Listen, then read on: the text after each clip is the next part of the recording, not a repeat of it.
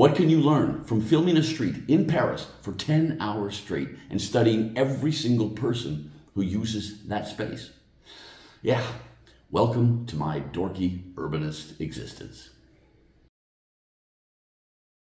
Hey everybody, Michael here. I am living in Paris at the moment on an artist's residency, and I'm sitting here working at the window, but I have been captivated by the choreography of the street right outside my apartment.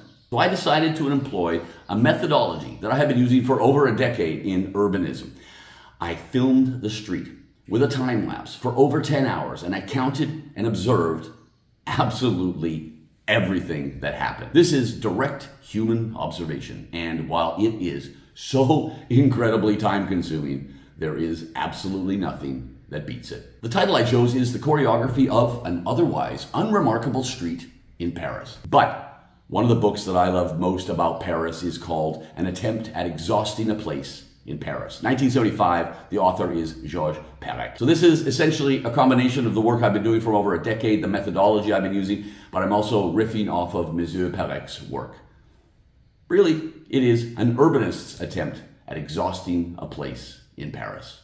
I started using this methodology back in 2012, and you can see this film here if you're interested, wherein I study 106,000 cyclists in 5 cities around the world and directly observe their behavior and also do all the data counting as well. It is easier with a simple straight street section like the one I'll show you today than an intersection, for example. So what I do is I have the footage and I draw a mental line across the middle of it and I count everything that crosses that line. And then afterwards, I start observing the behavior, starting to break it down into the human details of how the users use the space. It is so labor intensive, but I can tell you it is so rewarding and it is so addictive. Completely a Zen experience. Let's have a look at this street. It is Rue de la Perle in Le Marais neighborhood in Paris in the 3rd arrondissement. It was a Tuesday, temperature 5 degrees. It was dry. The street is unremarkable in that there are not many destinations on it as such. There is an elementary school on the left, and you can see how the road has been narrowed in the middle, right in front of the school. They put in metal fencing, essentially bottlenecking the street. This is something you see in many parts of Paris at the moment. If they don't close off the street completely to cars in front of the school with their program that they call Rue aux Écoles, which is kind of like streets to the schools, but it also has this kind of vibe of bringing the street back to the school. Then they try to traffic calm and protect that space. And every school day, the parents drop off their kids like they're doing here. I think they're waiting for the school to open in the morning, and then in the afternoon they come back to pick up their little darlings. The rest of the street doesn't really offer up many destinations at all. There are apartments on my side. On the other side, there are also apartments, social housing. Another thing that is really cool about Paris, these blurred lines between different income brackets. And then farther up the street, I think there's some offices on the left, and on the corner, a cafe and a bike shop. In the other direction behind the camera, there are a couple of cafes, more apartments, but really incredibly unremarkable. It is mostly a transitory space for the vast majority of the users passing through it. There is this unusual amount of space off to the right, this incredibly wide sidewalk. I found a photo from 1949, and I can see that the street used to be incredibly wide and cars parked freely along it.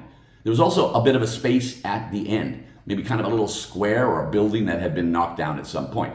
It is now occupied by an apartment building, the social housing that I mentioned. It's actually behind me through the window. And after that building was built, in the 1960s, some urban choices were made. The street was narrowed in and trees were planted. The street is a link through Le Marais neighborhood between 2 larger boulevards, Boulevard Sébastopol and Boulevard Beaumarchais. It is also a one-way street, one of countless one-way streets in this fantastic, beautiful one-way street system that is a big part of the Paris identity. All of it makes driving a car incredibly difficult. Yay. Okay, so let's have a look at the numbers. And I can tell you that there are a lot of numbers when you're dealing with a street in a city like Paris. So let's check it out. First of all, let's do the bikes. In the course of the 10 hours, there were 966 bikes going down the street. Of those, 15 of them were cargo bikes.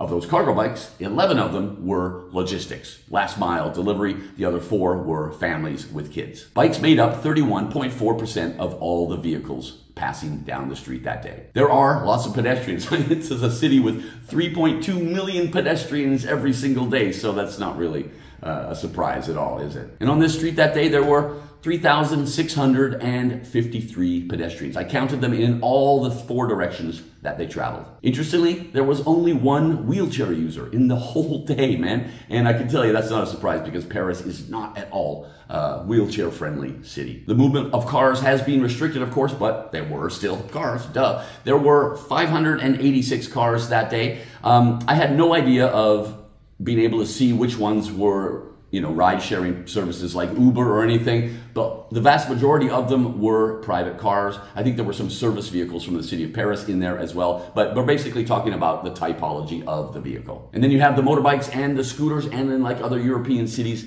yeah, they're a plague. They are the fastest moving vehicles on the urban landscape in a city like this, man, and they take up so much space on sidewalks for parking. Oh, but they're there, and I counted them dutifully. 599 motorbikes and scooters. I combined them both into one little group, and that is 19.4% of the vehicles that day. 32 of them had a passenger on the back, almost all of them in the morning. Somebody dropping off somebody else at work or wherever they're going. And then you have vans, lots and lots of vans. And here I included smaller vans as well as passenger vans with windows. I had no idea how to differentiate based on the footage I had. But most of them were workers, carpenters, plumbers, whatever, going off to do a job or perhaps doing deliveries. 505 vans, 16.4%. Then there are trucks, all sorts of trucks, man. Anything really bigger than a large van, I counted as a truck. Transport, garbage trucks, cement trucks, fire trucks, you name it. And that was 127 of those, 4.1% of the total. 127 taxis. That is 4.1% of the total. And there is a bus route running down this street, and I counted a total of 17 buses. So if you look at micromobility, Paris, it has really made a lot of effort to restrict the use of that new Segway, that toy for lazy young boys, the e-scooter. And they will actually be having a referendum here in 2023 about whether or not they should ban all the private companies completely. So let's cross our fingers and hope that they die. We have basically legislated them out of existence in Copenhagen. Montreal has made some amazing progress on that front, and there are so many European cities who are desperately trying to figure out how to get rid of them now. But they're there, and I counted them, and there was only 101 in the course of the day. A massive change from back in 2019 when they dropped out of the sky in cities all over Europe, man. They have really reined them in. 101. 3.2% of all the vehicles. And then you have the bits and pieces, the loose change, 6 skateboarders, 5 people on kick scooters, the normal ones that we used to do when we were kids, but actually 2 of those were adults, which is something that you see in a lot of European cities as a quick way to get around your neighborhood. There was 1 person on roller skates and 1 massive dork on his monowheel. Whatever. 114 of these micromobility devices, including skateboards in there as well, through the course of the day. And after you do all the counting, the number crunching, then you get to look at the deviations, the behavior, and how people deviate from the existing traffic rules. This street is a straight stretch through the neighborhood, and it is quite intuitive for everybody who uses it. Compared to other chaotic streets and intersections in Paris, and the latter, oh my God, there are lots of those in this city. There are limited opportunities on this street, Rue de la Perle, for deviating because of the design. So the question is, who were the naughtiest users of the space? The ones that deviated from the traffic laws in order to kind of hack their way through the street. The worst offenders were the e-scooters. Now, there were only 100 of those in the course of the day, you'll remember, but 13.8% of them broke a traffic law. And that is actually not even that dramatic. And what they did was ride the wrong way down the street or use one of the sidewalks. And then, number 2, you have motorbikes and scooters. 9.6% broke a traffic law in the same ways as the e-scooters. But I really want to give a big shout out to these 2 guys right here who were stuck in this traffic jam and decided to get up onto the sidewalk and move around it. They walked their heavy motorbikes all the way to the end of the street. Total respect. Super cool. Next up is bikes. 7.8% out of 966 cyclists rode the wrong way down the street or rode on the sidewalks, mostly on the wide sidewalk on the right. But it's really important to point out one simple fact. Most of the cyclists riding on the sidewalk on the right were simply trying to get to or from the bike share station, the Velib station, and there's a long line of them on the right side. I think there's about 40 different bike racks for them there. So after they got on the bike, or as they were approaching the rack, they did so, in my observations, really calmly, slowly, and considerately as they navigated the crowds before they got back to the street and off they went. So if you look at the street, only 1.34% of the bicycle users rode the wrong way down the street. A really good colleague of mine has done some comprehensive direct observation studies of several chaotic Parisian intersections, and he has seen levels of deviation like 15, 25%, depending on how crappy the design of it is. But still, that low number, riding the wrong way down the street, really surprised me. I would have guessed that that number would have been a lot higher. So let's look at pedestrians. Let's divide this up into two different groups. I looked at the 0.43%, basically 16 people who just walked down the middle of the street, down that bottleneck in the middle. And in the other category, you know, I am not really that worried about it. I'm not worried about pedestrians crossing the street in the middle of the block because, as the late, great Mr. David Bowie once sang, "This is not America, no." Come on, I don't give a shit about this American concept of jaywalking invented by the automobile industry in the 1920s in order to get pedestrians the hell out of the way, man. This is a European city, man. Existing desire lines for centuries, and I think it's fine that the pedestrians cross the street. But hey, if we're gonna do it right, according to French traffic law, you shouldn't cross the street unless there is no pedestrian crossing within 50 meters. And the law states very clearly that you have to cross perpendicular to the curb. In a city like Paris with 3.2 million pedestrians, yeah, good luck with that theory. But I was curious, so I actually measured the street, and here is the small zone where you can technically, legally cross it. Perpendicular, of course, please, but it happens to be right where the metal barriers are in front of the school. But still, out of all the pedestrians that day, only 8.2% crossed the street illegally. And I mapped out where they crossed. There were a number of desire lines, especially up at the top of the street, but the primary locations were these ones. It makes you wonder where they're going, you know? The primary trajectory heading east, you know, back behind the camera, is continuing down the same street. The Picasso Museum is up the side street, but most people continue back towards the big boulevard and all the other things that they find before they get there. And I think they cross the street, especially at the spot in front of my apartment, for two reasons. I think they're trying to cut the corner when they get past my building and the street does this little dog leg, you know, just sort of cutting that corner off there. But they also might be subconsciously avoiding this little tunnel underneath the apartment building with the social housing on the other side of the street. It's not really a creepy space at all, but I think a lot of people maybe make the conscious decision to take one of the other routes. All in all, throughout the course of the day, these pedestrians following their naturally occurring desire lines in the city of Paris, yeah, there was no drama. It was all fine. People just doing what people have done in the city for centuries.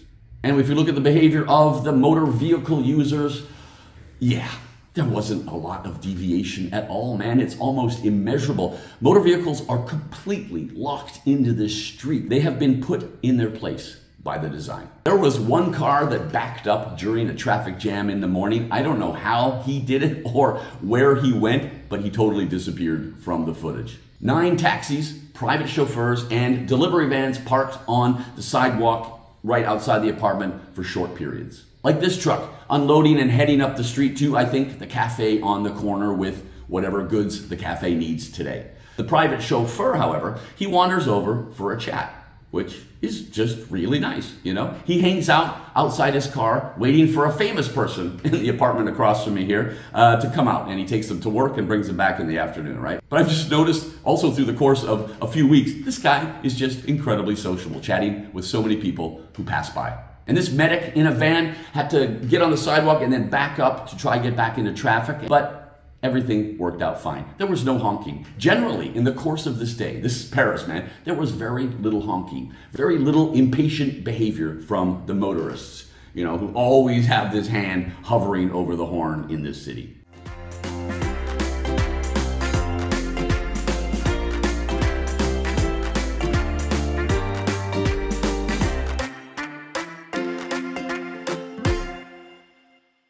And then that's the number crunching and all the data collection. And then you get to do the observations, man, the direct human observation.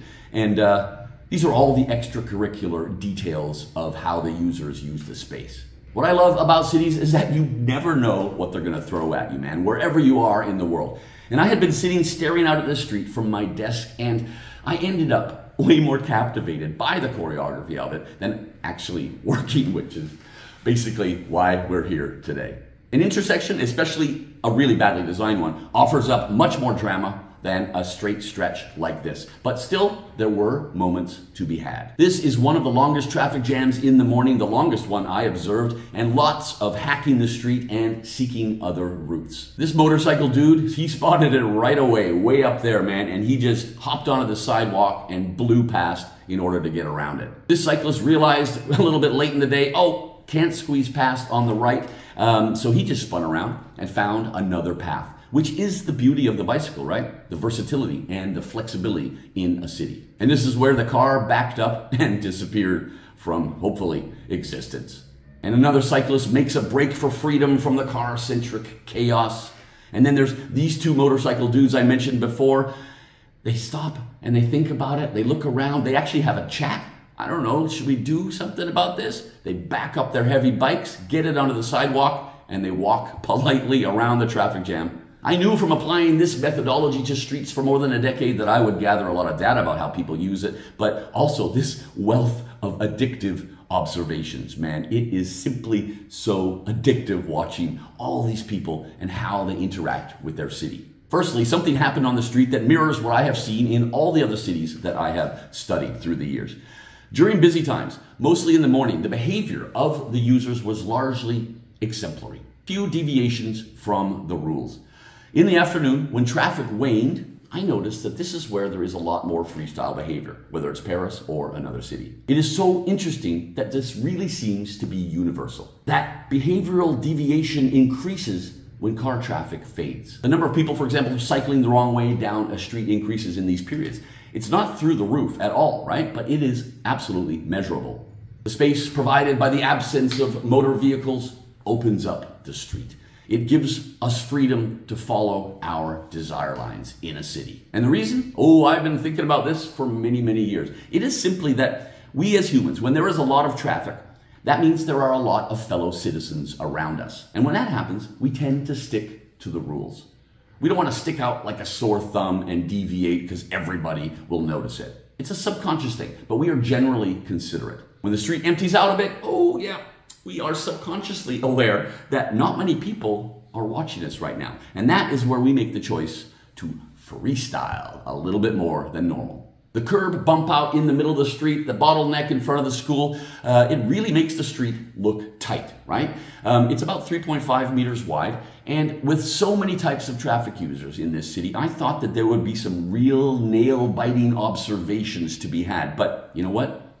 Absolutely everything fit without a problem. Here there are a couple of cars parked on the sidewalk, the chauffeur waiting for the fancy man, and the taxi on the other side waiting for a customer. And then this bus just blows right through. Obviously the chauffeur knows the route, he knows the width, he's used to it, but still really impressive. Here's a taxi trying to back onto the sidewalk to wait for a passenger. Bit of a clumsy thing he's doing there, but then the passenger suddenly shows up and says, dude, I'm here, can I get in? So he gets in, and the taxi navigates away from the location. And all the cars waiting, they just wait. This is just life in a densely populated city, and people seem to understand that. That guy needs his taxi, it's awkward, but yeah, it won't last very long.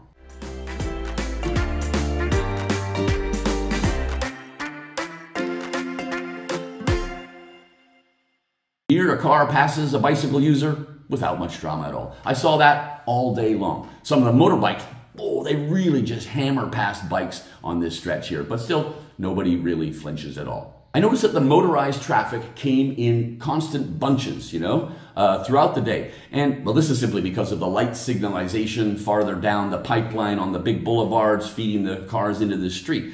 But bikes and e-scooters were much more even throughout the day in their flow. Bikes have contraflow on all the one-way streets here.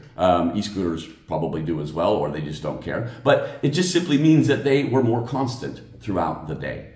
Here is an idea of the traffic volume through the day. Something I see in other cities as well, but it was really noticeable here in Paris. Motorized vehicles and bikes and pedestrians, right? Lots of delivery vans and trucks and taxis in the morning, but then they faded away a bit.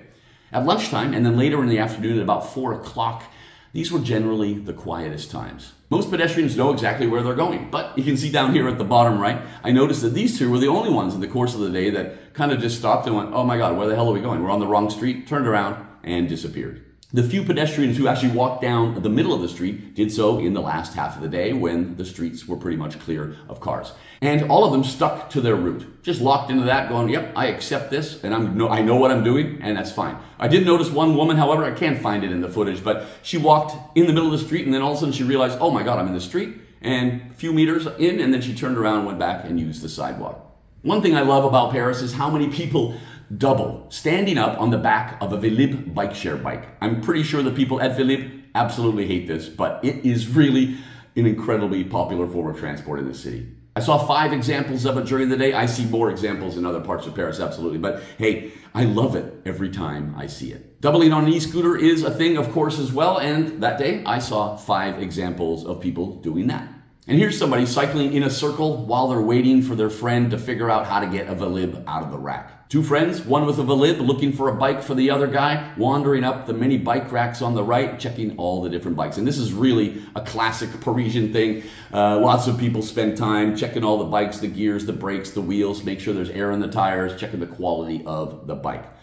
Here's a pro tip right in the middle of this video. If you're in Paris and you want a Vélib, look for the numbers on the sides of the bike. The higher the number, the better the bike's gonna be. You don't want something in 4,000, 5,000, even 10. You want something that's over 50,000 or over 60,000. Then you're guaranteed it's gonna be a new bike and good quality. Trust me, I've done the research. There's your pro tip. Most bicycle users were solo, apart from some parents with kids on the back, but I observed 10 examples of what we call conversation cycling.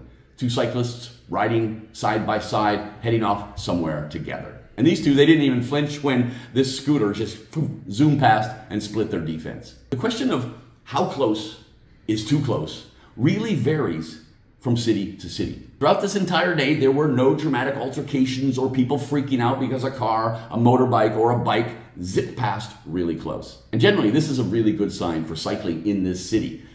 Bikes are simply not a novelty anymore. They're a normal part of this city's life. There are so many people riding bikes in Paris, not a cause for alarm at all.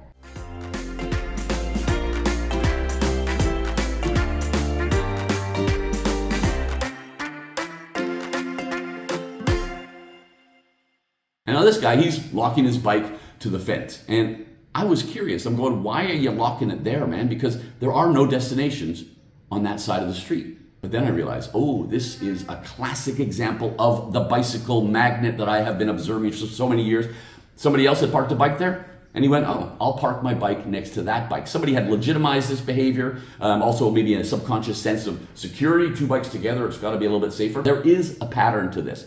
He could have parked closer to wherever it was he was going, but he decided subconsciously to be a part of creating a bicycle magnet. Here's the one person on roller skates that day over on the sidewalk and then popping out onto the better asphalt of the street, and one of the few skateboarders as well. And when this happens, he doesn't even flinch, man. Most bicycle users who hacked the system did minor deviations, exercising their flexibility. There's some car horns outside the window here today in Paris. This guy, he really takes the I don't give a shit award of the day. He comes completely from far away, wrong direction down the one-way street, over the curb, on the sidewalk, off he went. Just doesn't give a damn at all. Late in the afternoon, the dynamic of the street changed. Fewer work vans and trucks, right? And a lot more taxis as people headed out to have drinks or have dinner after work. And then I noticed a lot of black vans, mysterious black vans starting to appear. And these are probably taxis or private chauffeurs for more fancy people coming out to eat in this neighborhood. And then in the afternoon, suddenly there was this parade of brown UPS trucks for a short amount of time, but like 2 waves of them. I assume that they are going back to some depot somewhere not far from here. But man, I'm thinking UPS, they are way ahead of the curve in many cities in Europe regarding last mile cargo bike delivery. Packages I get from UPS in Copenhagen arrive on a cargo bike, and they have done for many years. But I just think Paris, man, It's a no-brainer here. This is like the second best cargo bike city in Europe. Check the description for a link to that ranking. And I just think UPS, man, get some game face on in the French capital. Some things make you wonder. You know, you look at the speedy time-lapse footage, and I think we all know, oh, that kind of phone call, I don't know what's going on there. We can project anything you want onto this kind of phone call. She just walked around for a very long time in circles, man. We don't know what's happening, but it is this anonymous urban storytelling and poetry. And of course, it's not a time-lapse unless you show up in it yourself in a Hitchcockian cameo role. This is me and my friend, another urbanist, Romain Lubière. But this is us on the street going off to do some important work, which that day involved going to a wine bar. And the moment we've all been waiting for, this is Europe. This is Paris. Of course, we have to see somebody kissing on the street. And there you have it, an urbanist's attempt at exhausting a place in Europe, the choreography of an otherwise unremarkable street. Never gets old for me. I love doing this, even though it takes forever to do this methodology, but it is fascinating, rewarding, and important. Direct human observation is really the best tool we have for figuring out how to make things better in the urban landscape. And now it's time for me to head out of this apartment up to my local wine bar. Bye.